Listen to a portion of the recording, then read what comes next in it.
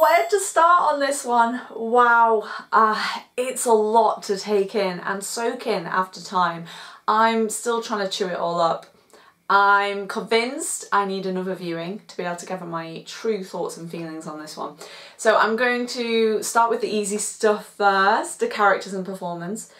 Ben Affleck is just one force of power as Batman. His fight scenes were just incredible. At one point I felt like I was playing the game, hearing that punch sound with every blow. I couldn't help feel that Jeremy Irons' Alfred often overshadowed Ben Affleck's Bruce Wayne though, you know, with his perfect casting and an understated performance that just became the best part of the film for me. Poor Henry Cavill is not given much to work with other than to look angry and repeatedly save Lois Lane. When you are getting yourself in that much trouble over and over again throughout the movie, it is really hard to like the character. But luckily they didn't dent the other female character. Now the world seemed angry over the fact that Gal Gadot was too skinny to be Wonder Woman. Wonder Woman is strong. Well, this is exactly how Gal Gadot portrayed her. A strong woman in mind and body who is a pivotal part in the helping to defeat the bad guy. Which reminds me, I can't imagine anyone who managed to escape the trailers, but if you managed to avoid that big fat spoiler-filled trailer, then I suggest you just shut your ears for a few seconds. The marketing failed this movie. It really did fail us showing Doomsday in that big fat spoiler trailer. As you know, that moment in the movie would have been a really pleasant surprise, and it would have been an epic one at that. Instead, the film just builds up to something that we know is coming, leaving us just unimpressed in the climactic moments. And last but not least, well, maybe least, is Jesse Eisenberg as Lex Luthor. Now, I was all on board and open to his performance as Lex Luthor. You know, from the trailers I could see he was going to be interesting, and he certainly is that.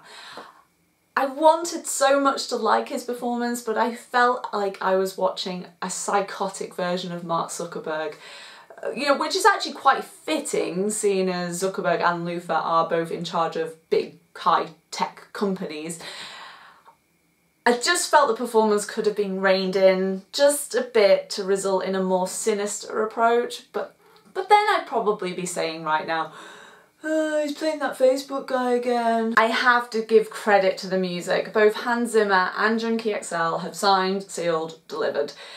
Though at times I did feel like I was listening to the Mad Max soundtrack, you know, which isn't so much a bad thing because that is one cracking awesome soundtrack, but it just would have been nice for this film to have a little bit of variation. Saying that, I was completely in love with Wonder Woman's motif.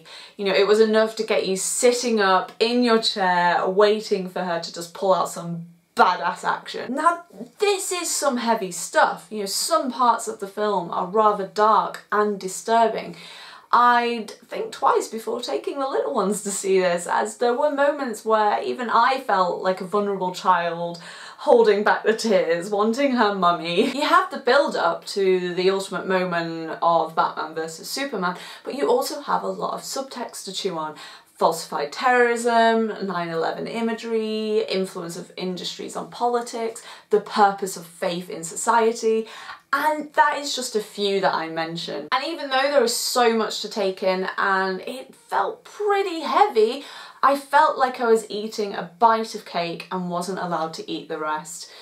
Fans of the comics will love all the Easter eggs in the film, but at the same time I felt like I wanted more from it. It felt like it wanted to go to some really dark places but was restricted by the 12A rating. Something always felt like it was missing or parts didn't piece together well.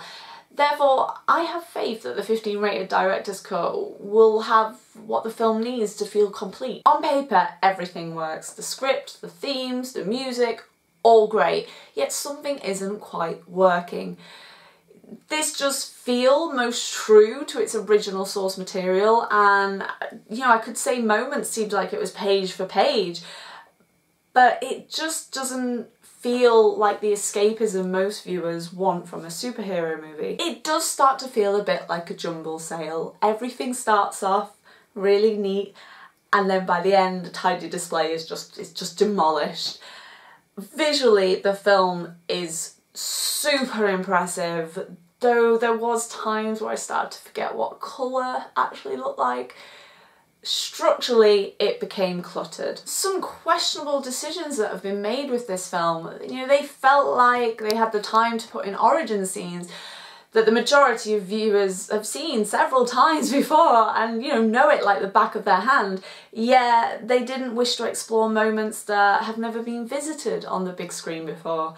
You know, there is unvisited moments in comic books sitting on a shelf right now shouting, "Pick me! Pick me!" Now, like I said at the beginning of the video, I feel like I need another watch of this film, and I will do. I'm sitting on the fence between a good and bad movie, but my body weight seems to be falling into the good side. At the same time, it feels like a film that you won't want to revisit too often, unlike the Nolan Batman films or even Burton's Batman. But the one thing the film has done, and this might have been the studio's idea all along, is it's got me bloody excited for Justice League. Give me Wonder Woman, give me Flash, give me Aquaman. So this film was the starter, the soup that might have just been a bit too bleak. But what it does do is it gets you excited for the main course and dessert. Did you enjoy Batman vs Superman? Pop your thoughts in the comment box below. Be sure to like the video, share it with your friends, hit the Facebook, hit the Twitter button, and please do subscribe because I'm Batman.